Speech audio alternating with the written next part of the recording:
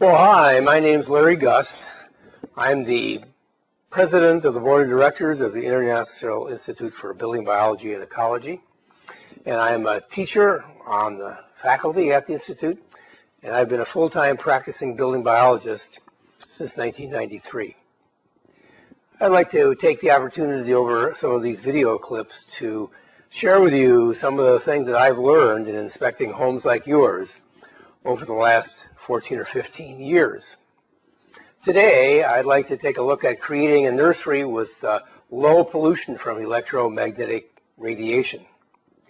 This is important because scientific studies have shown that having electromagnetic radiation in your sleeping place causes undue stress during sleeping, prevents healing and repair of the body, and leads to you waking up feeling tired and unrested. Scientific observation made by building biologists like me over the last 30 years have shown that the reduction or elimination of electromagnetic radiation in the indoor environment and the sleeping space results in people getting up feeling more rested in the morning. They find themselves healing more rapidly, and they find that medical conditions that have defied resolution actually become resolved. This is particularly important when it comes to the environment that you have for your baby in your nursery. Babies are much more susceptible to stresses because their environment, their immune system is not well developed when they're young, and so they respond less favorably to polluted circumstances. Electromagnetic radiation is something which is generated from several sources.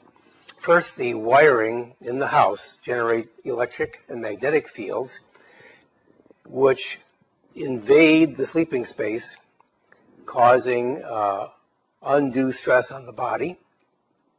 There are also radiations from communication devices like cellular telephones, which are on 24 hours a day, 7 days a week when you have them at home, communicating with the tower every few minutes.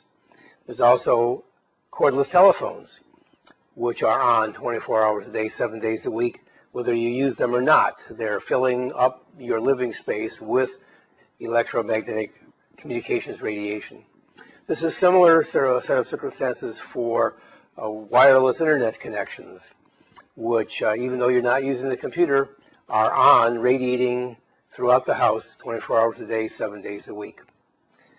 So these are some of the items that we need to do something about. And on top of that, we find that people who have young children, babies, like to put wireless baby monitors into their nurseries. And these monitors create electromagnetic radiation, which is filling the nursery with energies that ought not to be there. So what can you do about this? What can you do about this today when you finish watching this video clip? Well, you can eliminate the wireless baby monitor. Mothers got along just fine without such a device for many, many hundreds of years. You can eliminate all the extension cords that are within 5 feet of the baby's crib. You can eliminate all the electrical devices that would be within 5 feet of the baby's crib.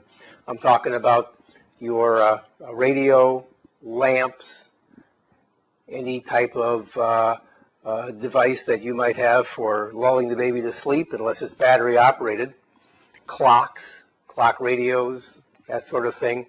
And in particular, we want you to eliminate the power devices for electronics. This is like the charger for your cell phone and for other types of electronics. These should not be plugged in near the baby's crib.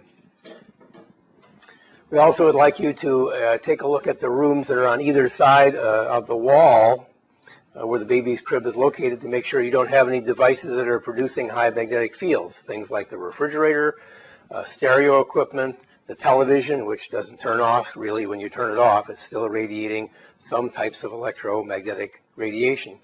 The baby's crib needs to be moved away from a wall that has these devices, or if you can, you need to move those devices away from the wall so that you're not irradiating the baby.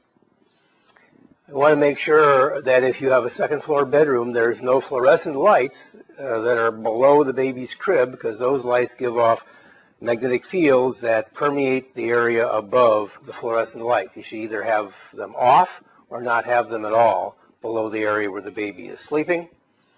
We want you to eliminate from your house all cordless telephones. Those are the kind that are on 24 hours a day, 7 days a week.